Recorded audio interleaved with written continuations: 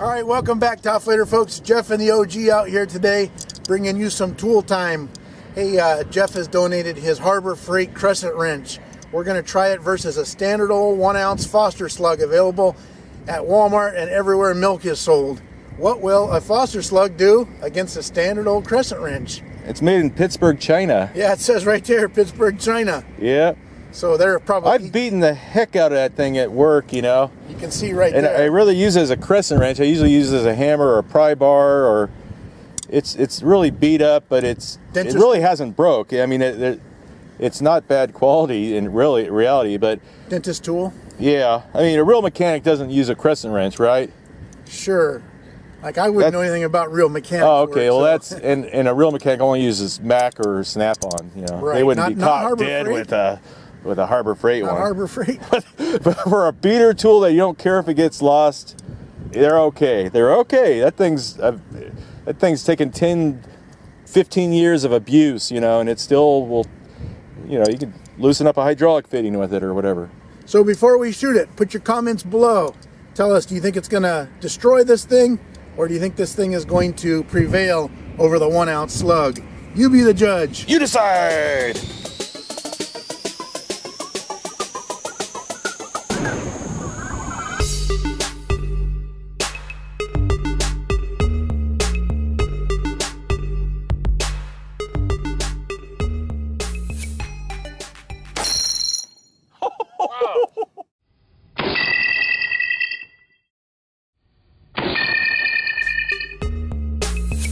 Alright, Gregg's aim was impeccable. He hit it right on the knurled knob. And that, of course, is the weakest part of the adjustable wrench. Well, this video is sort of a trial balloon to get viewers' ideas and see if this concept of shooting Harbor Freight tools, really cheap stuff, would be something you guys would be interested in seeing.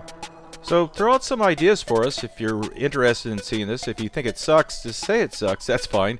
And give us some ideas what we could shoot at and the best spot on that object to shoot at, too.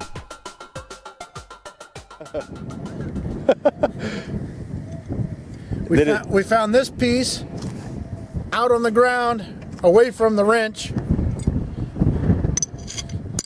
and the dial shot right through. Foster Slug essentially went right through the center there. Yeah, good shot.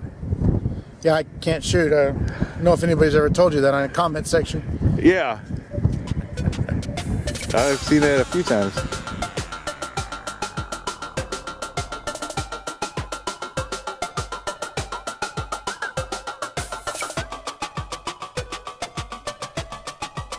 We want to thank our Patreon or Patreon. I've heard so many different pronunciations of it, it's hilarious. But we just broke 700. We're now at 710 patrons at the time of editing this video. We want to thank each and every one of you guys. Even you guys that donated for a short period and, you know, cancel your donations and everything. We still appreciate your support and we still recognize you.